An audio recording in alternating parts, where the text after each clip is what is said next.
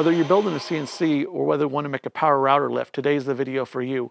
I'm going to show you a nifty little trick that can really simplify your design and your Z-axis, and it's perfect for a power router lift. Easy to do and a very inexpensive way to put a power lift on your router table. I always promised myself if I build another CNC that I would make my Z-axis a little more elegant. If you can see, this is the board that rides on the X-axis, and behind it I fastened another board just to get it some space, and on it I put a little shim, and then I put my motor mount. It would be nice if I could do that much more elegantly and less cumbersome. I'm going to show you how to do that today. Here's the secret to the new design. What you're going to do is you're going to do an inset in the actual board that you're directly mounting your rails on, and instead of using the metal router plate, we're going to fix the motor directly down, and we're going to put threaded inserts on either side, and then we're going to put a board on top, and we're going to anchor it down with 1/4-inch screws. I'm using 3-inch 1/4-inch screws, but 3.5 or 4-inch might be a little better choice. I would do 3.5-inch 1/4-inch screws. If you don't already have a CNC on plywood, a 3/8-inch drill bit, brad point, drill in the holes. You can thread the inserts right in. It's not really necessary that we get those inserts below the surface. You can put a bolt down from the top. It's really easy to over-engineer this. You want to put extra space in the pocket for the motor so it's got leeway both directions, and you want extra space going this way. If you're clever and it's a Z-axis, you want to have the motor so when it sits, that it slightly trails off the end so you can feed your wires out the back and you don't have to cut a hole in your board. And when you get all done, this can be mounted and you can have a router lift.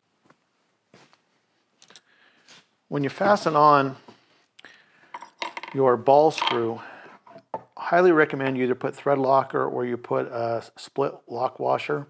And so I had one of these vibrate loose on my other CNC, and you don't really want that if it's way underneath a platform, particularly if it's on the Y-axis or the X-axis, because it's hard to get to.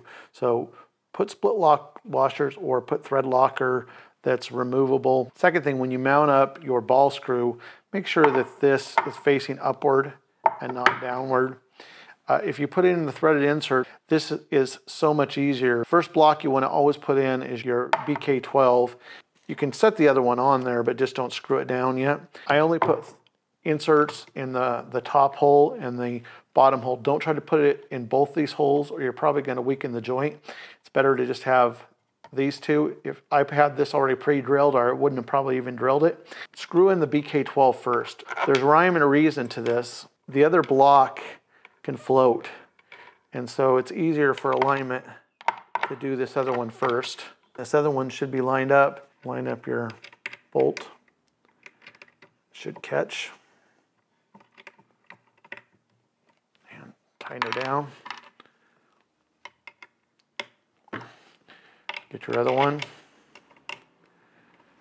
Tighten her down. Should be solid there. The next thing we're going to do is we're going to put on our bearing blocks. Make sure you have the little Allen set floating on the outside. Make sure this is going to the outside, otherwise you're going to have to disassemble. Outside, we're going to put on our router plate. If you're doing a router lift, you're not going to need to have nearly as many holes as I've got in my router plate. But if you're just doing power router lift, the plate that we're going to put on there will just need these 4 holes, these holes for the bearing blocks. You can print a pattern with open scads. When you put this in, this can be a little tricky getting this one. This is the first one you always want to thread. And so set on, line up your holes, look down from the top into the bearing block. And here's the trick. Have 2 screws in, one on each side, so that you can push down and it will level this thing out as it goes. For the short axis like this, it's not really needing more support. I don't think you need a shim in here, even though these are going to be a little bit proud. I would put a shim if I was using it for a long axis, particularly if it's for my center of my table. But for this, you just need a longer screw that will catch these threads. Once that's on, don't over tighten it, and then go set these and tighten them down. And then if you want to snug this down just a little bit more, you can. So let me grab my mount, and I will show you that next. Line up these bearing blocks with these outside holes, so you just look down from above. So if I was doing this, I just set this on here and kind of look through until I can get it lined up, one of them, and then shift the other pattern around. And then do the same thing on the other side. So shift it so that I know that this is parallel. And then I'm going to put a little downward pressure on those blocks. So push down on the board, and then you can look down from above and you can line up your holes for your center ball screw. That will save you a lot of headaches. This is a trick worth its weight in gold. You can go diagonal, you can go directly across, don't do it on the same side. I'm pushing down at the same time from both sides. And what that's accomplishing is it's keeping that ball screw, give us something to push against when we screw it in. And once the threads are caught, you're home free. You don't need to go too tight. I'll just spin it by hand if you want.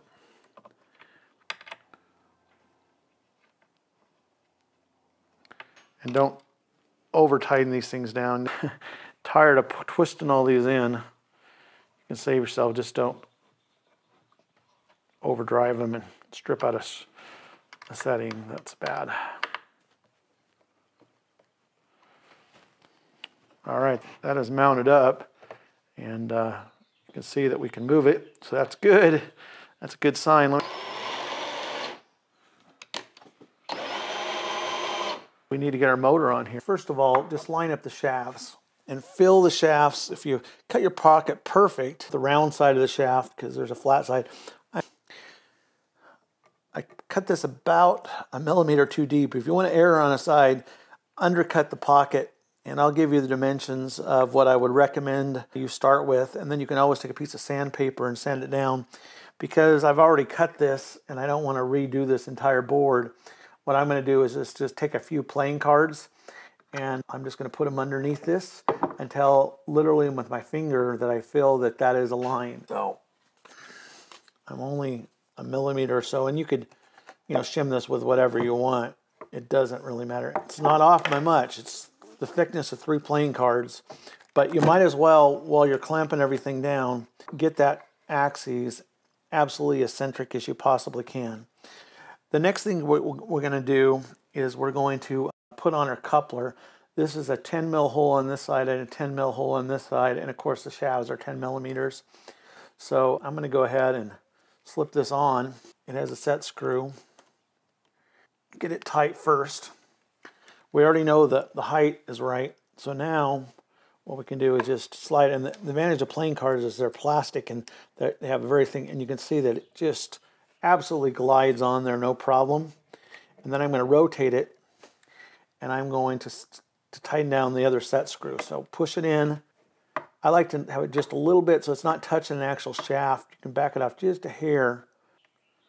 Otherwise this shaft and this shaft will hit internally. If all's well, I should be able to turn this, and sure enough, we've got our gantry set up. The next thing we need to do is we need to mount our router. For a 1/4 inch, 1.25 inches, you could definitely get by with 1 inch here. I'm just going to set a couple in each side, tighten these down.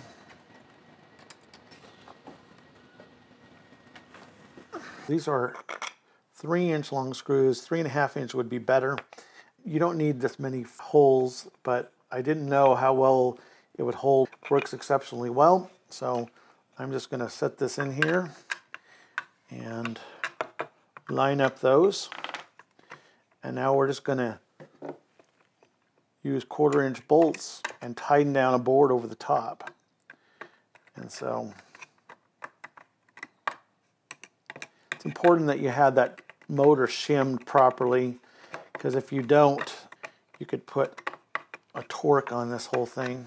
When you're tightening these down, tighten them down a little at a time so you get even pressure across the top. And we have an inset. I also found that you don't actually need the inset. You don't need on the inset on these bolts, and you don't need an inset for this motor.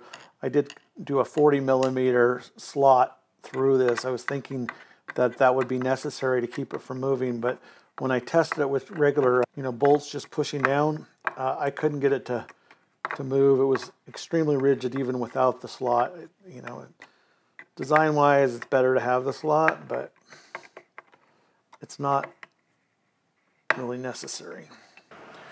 And this thing is completely rigid. This motor shaft still turns well, so we didn't put it out of alignment. We're ready to wire this thing up. We've got ourselves the router lift.